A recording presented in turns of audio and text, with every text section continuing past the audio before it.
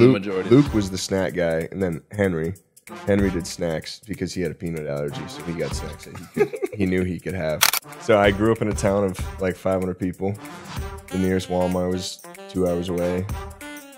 Nearest McDonald's 2 hours away. Like, it was very secludted area. Oh, but with this light, with this camera, I mean, the guy looks good. Look you at make his beard. this any more private, we'll just start calling you the Diddler. For everybody hopping in, we got Tucker Kraft, fan favorite tight end, Mr. Tight End you himself.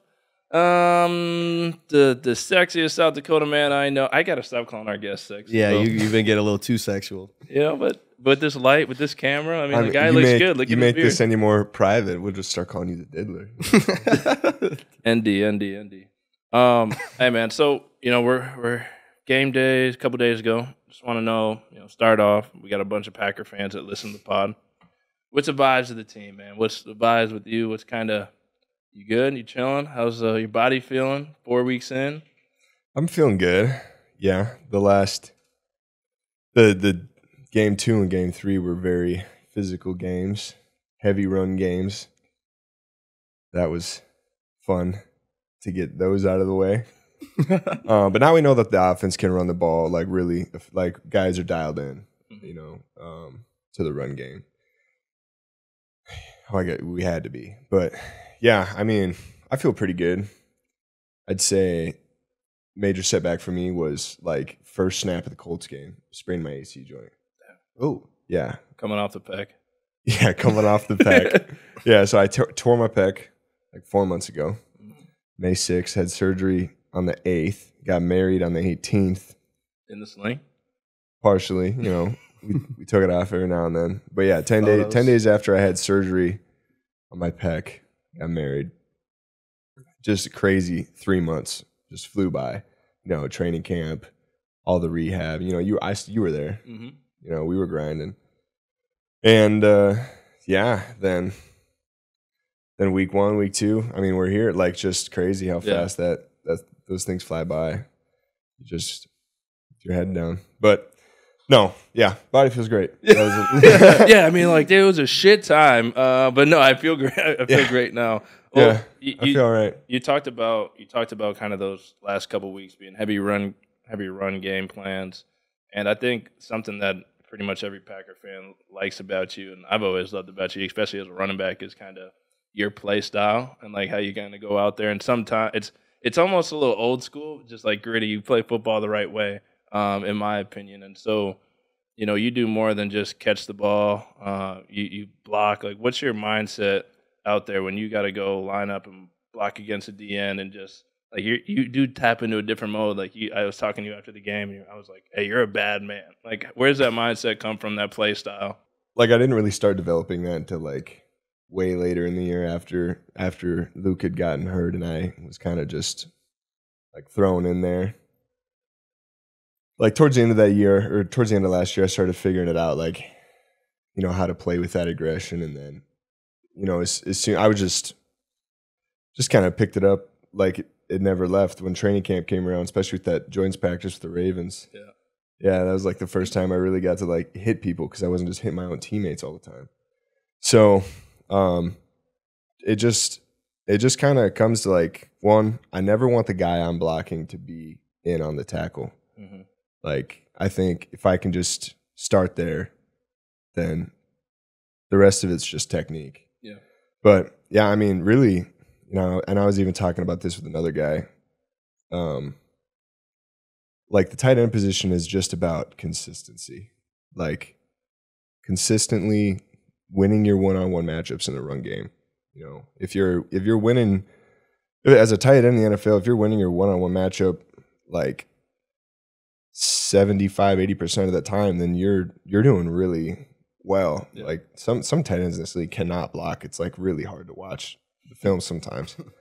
And that's something like I'd be able to pride myself on. If you can block, coaches are going to at least put you in there for that. And that's when I figured it out, especially in college, but to now, like, to define my play style, do the easy things first, and then, the rest will follow. I like it. What's your ideal run play? I feel like, you could either square up with defensive end, or do you like to do the swipe blocks? I mean, do you like to get in motion, get running at people, or do you like just square up? I like. I mean, it's a pretty popular run. We refer to it as quattro. Everybody runs it, whether it even 4 across or 5 across. It's just an outside zone play. Just like getting the opportunity to work with another tight end, and taking the Sam linebacker up to the mic. It's just like a play that can be really, really good for your offense if the tight ends can block it efficiently. And like it just pretty much comes from us in the front side tackle. Yeah, it's a big hitter play, right? Like Yeah. if you guys seal it. Yeah. Would you rather decleat a D end or catch a touchdown? I mean, it just depends on what I had already done in the game. It's you're only gonna have the game is solid. You had a great game regardless, but no big plays. You're either gonna be on Sports Center for like mossing a linebacker one-on-one coverage in the end zone, you score, or you decleat like Pro Bowl D end, and like also.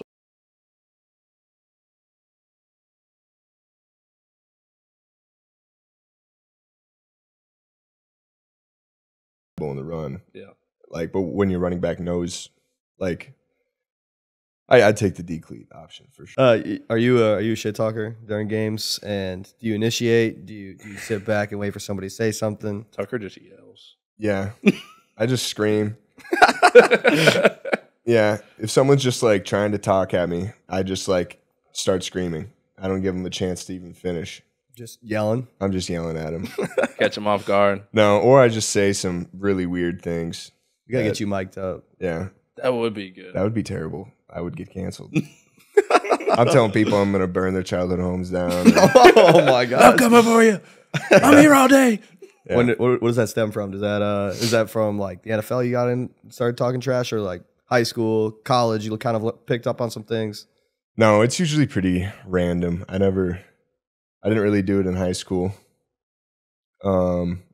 College, yeah, a little bit more, but like once I came to the league, I started playing with a little bit more of an edge, and when I know what I'm doing on the field and I'm doing it well, like things just slow down and it just becomes really fun.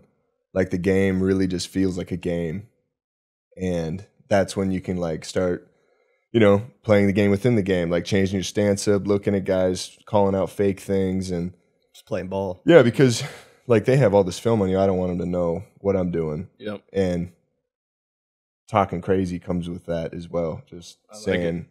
Yeah, just random off the things. wall. They're like, I thought he was such a nice guy. He's from little baby South Dakota. Like, Yeah. what's that process like? I know people like joke about it, but what's that process like in Green Bay? People always talk about Green Bay not being a big city and stuff like that. Coming from South Dakota to being here, was it kind of like a seamless move for you? Do you feel comfortable now? It's year 2 in Green Bay, and kind of, I don't know, put that. I've never been to South Dakota, so kind of paint a picture for us. Well, so I grew up in a town of like 500 people. Mm. The nearest Walmart was 2 hours away. Nearest McDonald's is 2 hours away. Like it was very secluded area. And there's towns around, but they're 40 miles away and they're the same size, if not smaller. So that's what it was like. And then I went to college, town of 24,000 people. And so Green Bay is the largest city I've lived in. But I knew when I go back, I'm not saying it's like a distraction, but I don't have like a place to train. Yep. I don't want to, I love being home and I love all the support I get from everybody at home. And I couldn't be more thankful. Like every time I go back home, I don't want the focus I want people just to treat me like I'm a regular guy. Mm-hmm. But that's not going to happen. So I thought I'll just buy a house here, and that's what I did in February.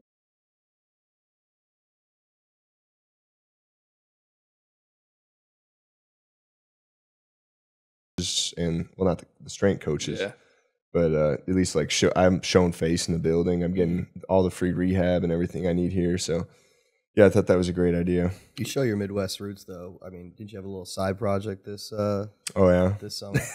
Yeah, I did some handymanning. Yeah. Handymanning. Yeah, handymanning. It's a verb. Yeah. You did something. So I did some cool woodworking things. Like I built a sauna Ooh, dimensions. Yeah. Oh, How hot does it get in that sauna? 205 degrees. Oh my god, you cook a pizza in there, man. Yeah, that would be. This guy's like, yeah, I was in my sauna. I left. I couldn't breathe. Yeah. You're supposed to build them with vents, apparently. I didn't know that. No vents. It's just a actual boiling oven. pot. Yeah. Yeah, so that gets hot. Cedar sauna. It's like 104 square feet. Would you say your sauna is better than the Packers sauna that we have? Yes. Yeah. Because people just aren't blowing their nose and spitting on the ground. And yeah, it is the worst. yeah, and it's like 20 years newer. And, Yeah. but I mean, as far as size, that thing was. Is it the same? We need to get you Kraft mac and cheese deal. Why does that not happen? Well, you know what I did in college? Was I said day one of tweeting it Kraft mac and cheese until they sponsor me or something like that. I did that for like 15 days. Come on, man. You need more persistence than that. Yeah. Well, we'll start that. Do you like Kraft mac and cheese? yeah, but I mean, I don't know. Would they put me on a box of Kraft mac and cheese? Of course. That'd be great. I'm trying to think of what the slogan would be right now, but it could be like touchdowns and pancakes. Mac and cheese pancakes. Disgusting. Mac and cheese pancakes. That'd be great for Wisconsin. What kind of commercial would that look like? I think you in the kitchen with Just pads, just. Or no, you just pancake someone and then it's like turn Into into the- like a macaroni. That would be macaroni. sick. Like over the table, into a pan. That'd be great. So Kraft mac and cheese, sponsor Tucker Kraft. Make that happen. I do want to bring up, since you talked about college, we're going to do a little Instagram deep dive. That's what we do with so you don't post too much, we found, but we do have, we did find some fun stuff. And we did go into the tagged photos. We did go to the Twitter.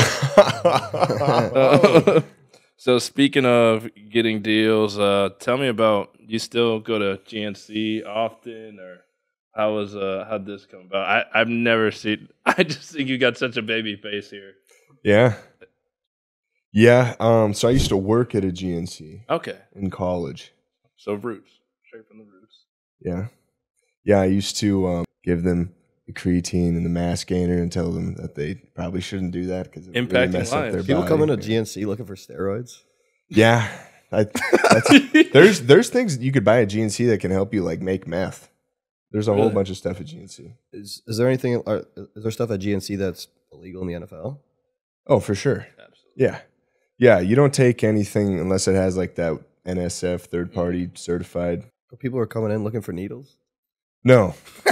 They're coming in. Just looking for, like, they're coming in for T-boosters they're coming in for and- the ingredients. Yeah. Yeah. Ingredients. Look at you. You're like a little dare officer, man. He is the Dare Lion. Another the Dare sponsorship. Lion. Dare Kraft, Tucker Kraft. Yep. Speaking of making healthy choices, and this is off season, by the way, so you're just having a good time, you know. You posted this off season. Just Yes. you know, little beer, like That's not mine. Looks like you're having a great day. I'm holding it for my brother Because it fell on the ground, Yeah. obviously. because he has another one. And yeah, he was smoking two of them, and Yeah, and you were just I was holding the other one I'm, for him. and it was cold, so you're probably just making sure your hands were warm. Yeah, that's exactly what was All going right. on. All right. Okay, well, I mean, we can kind of continue on that. You went to the Beer Olympics though, too, in the offseason. I did. That was fun. Yeah, what was Yeah. that experience like? And Well- who housed the most beers? Well, I think it was probably either DeForest Buckner and George Kittle or the winners. Oh, I think they were I don't remember. Who probably one of them because they were in the championship game at least. How But, many beers were consumed? I think if you did the math, it was like each person drank a 12-pack in like 4 hours. I mean, it wasn't crazy. That's not. That's not that's crazy. very doable. But like people were drinking on the side. Yeah. Casuals. You got to have casuals in the Yeah. Beer Olympics. I mean, Yeah, talk about being hydrated. there was like a tattoo artist there. Whoa. Just in There case was you want to like, make well, some there great was, decisions. yeah, there was like a ton of like Lucy, the nicotine pet, like the sponsors were there. Yeah. There was that's- food vendors. Cane's Chicken was there. Like, Was it It a was Barstool cool. event? no, yeah, it was. Because it's busted with the boys who does it, Yeah, right? yeah. It was a Barstool event. But that was cool. Yeah, being able to see like Midland and Hardy and Jelly Roll hanging out with Taylor and Will, Shane Galis. Who's the dude that eats ice cream on the Glenny Balls? Glenny Balls. Yeah, there's comedians there. Bert, Dean Stanfield. Yeah, it was a good time. Yeah, that's a great lineup. It was a great time. I'm probably missing some people, but it was fun. How'd you get? Bach was like, "Are you the best beer drinker from South Dakota?" Or well, he just assumed since I'm fresh out of a state college that I'm still in it. But I think I let him down. Oh no. Yeah, brings a tear to my eye.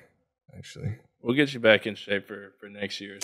Yeah, I don't think they're gonna invite me. I posed too much of an actual threat. Ooh. So they didn't want me back. I don't know. I've never seen you booze, brother. But that's a lie. You and I have boozed before. Just me, brother. Just beers. Just beers, but I cannot recall. I'd like to go back to the South Dakota questions. What makes the difference between a South Dakota guy and a North Dakota guy? Are they the same person? Oh, I don't know. North Dakota, I feel like, is more oil. Oh, you're getting like specific. I'm just talking about like a straight up dude off the street. Like, well, that's who do you North Dakota and South Dakota are they're separated by that, but like really, it's East River versus West River.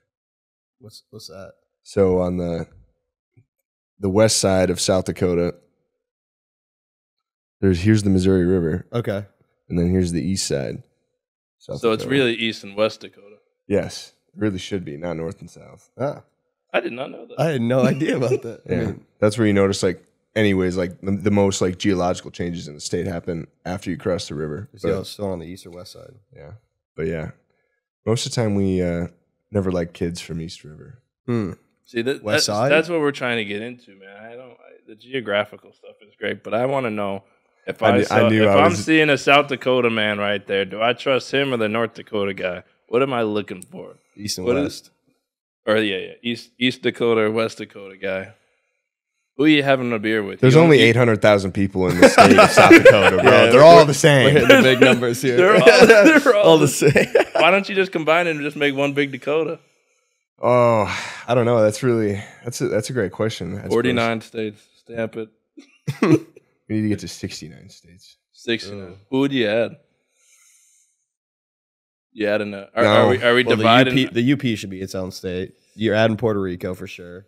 Yeah. Some territories. Virgin Islands are technically not states. We could make them states. We can make them all their individual states instead of one. We could break California in half. We can break that into a third. Oregon could get cut in half. Oregon wants to get cut in half. I know. Let's get political. Yeah. Speaking of Oregon, we got too many. Speaking of Oregon, Musgrave, Oregon State, your guy is who do you say is your favorite? I guess on paper, you would think Musgrave. Like, who's like one of your favorite guys in the tight end room?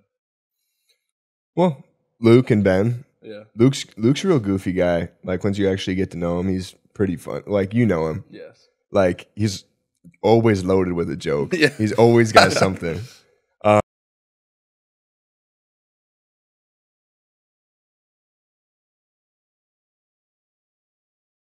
Just have a great position coach, and that's what makes the room close too, because he's just kind of like the facilitator of, all the personalities. Yeah. So it's great. What's the process like? Because I've walked into your room and you guys have probably some of the best selections of snacks, I would say, out of the position. Lies. You've never been to the O-line room. I've got. I mean, well, that's different. That's quantity over quality. Yeah, I mean that. They got the whole thing. The old line room is different, like, and as it should be. But that room is off limits. Yeah, that they got the best of everything. It's the biggest room. Yeah, by far. And they got the biggest people, so they have the best snacks. What does the process look like for people like as a rookie? Like, what's that process look like about getting your snacks? How did you go about it when you had to get them? Well, you have to elect somebody. So we broke up the rookie responsibilities. I did the decorations, so I decorated for Halloween, Christmas, and they also helped decorate for Christmas. But yeah, you did the majority. Luke was the snack guy, and then Henry. Mm-hmm. Henry did snacks because he had a peanut allergy, so he got snacks that he knew he could have. That's smart. Yeah, Luke shot a deer. He's about to bring in some venison. Venison sausage. Where do you bring it? I don't know. Oh, he took it to Maplewood. I think. Let's go. Maplewood Meats has the best meat in the state. They do. The dude. venison sausage is the best.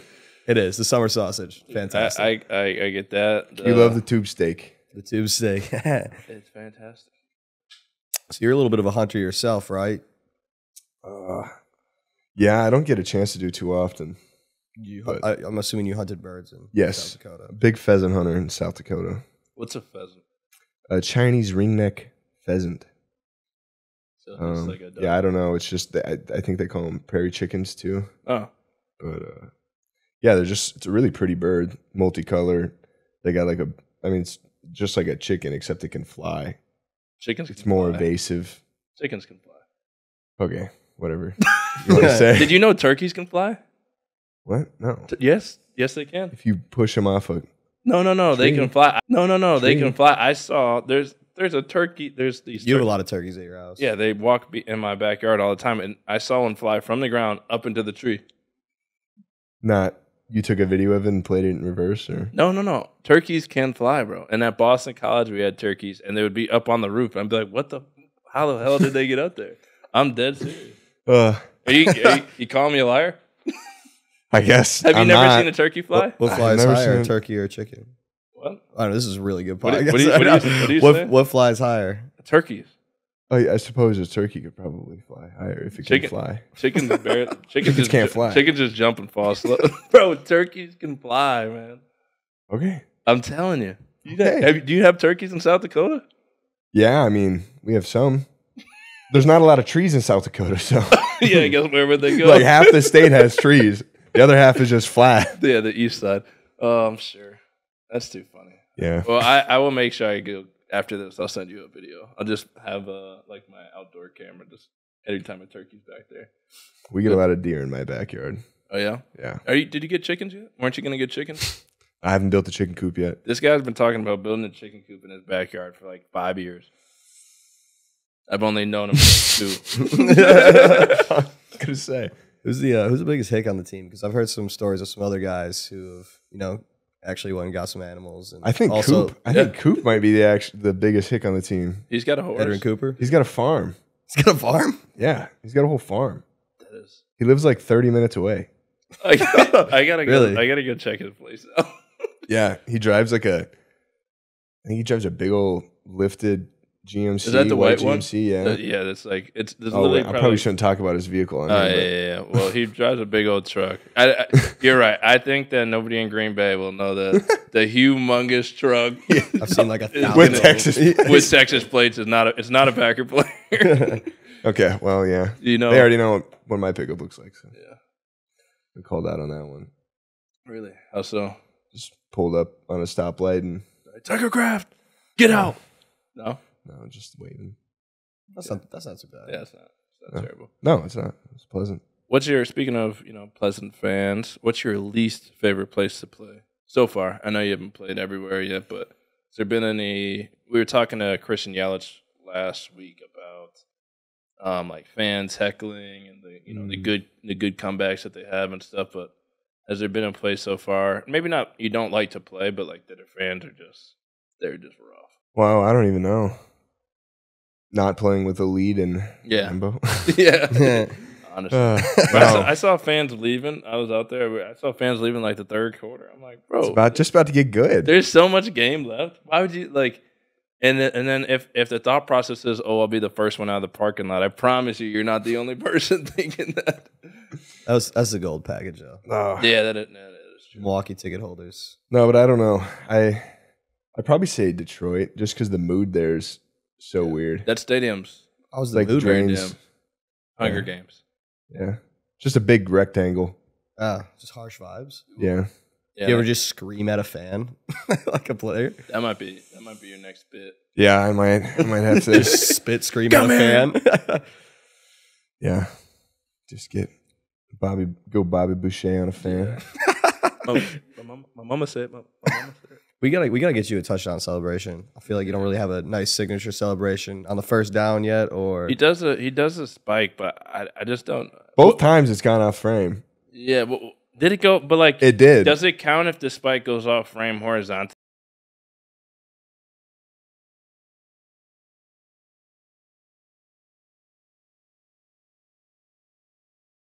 Yeah. From the south side? Mhm. Does Lambo go east and west or north and south? north and south. This guy's great with geography. I'm from here. So. Well, I know some. Yeah, they don't always go north and south, but yeah, then it would be shooting from the west direction in that end zone view. Yeah, it goes out of frame. All right. Well, I feel like you're somebody with so much personality that we got to come. Like we need to start thinking signature things, signature craft cocktails. I got it. Craft cocktails with a K. Yeah. Have you ever thought about that before? A bar business or? I don't know. I'm just coming up with this as I'm coming up with it, bro. You want me to do a celebration and me mixing a martini or something? That'd be pretty Just sick. make mac and cheese. I gotta start my. I don't know. What did he say? No, that won't be too bad. I gotta just start open up my dive bar, call the backfield, and then we have craft cocktails, and we have you sign the menu. What would your signature drink be? I like mules. Any kind of mule, or is it just like the ginger beer that gets you going, or is it just like straight up Moscow mule, or do you like some fruit in there? You know what I'm saying? Yeah, I do. I do like some fruit in there. I like the ice, like. The ice drinks. The ice in the drink matters in a Moscow mule. It needs to be like the clear cube. Yeah. Are you a big old fashioned guy? And I am. Will made me a really good old fashioned. Yes. Pressed. Yes, old fashioned press. Last Thanksgiving? Yeah, I think it was Thanksgiving. It was after the Lions game. Yeah. That was a good game. Thanksgiving game coming up. Then I Irish goodbye. Yeah. Heavy. He smacked like two turkey legs. He's like, all right, I'm out. No Midwest. We got to get him caught up. No Midwest goodbye for this guy. He was out of there. He's like, all right, time to go. Did the knee slap? All right. That's fantastic. Well, we did get you something on. Thank you. We appreciate you coming on podcast. So I did want to give you this bad boy. It's one of a kind. There's only one like it. It's probably a very cool award. There's not many out there, but Tucker Kraft plaque. Thanks for joining us on the podcast. Look at that. Look at that QR code. Yeah, so if you ever forget where you found your podcast, you can click the QR code and it'll pop on right up there for you. Thank you very much. Absolutely, brother. Appreciate you.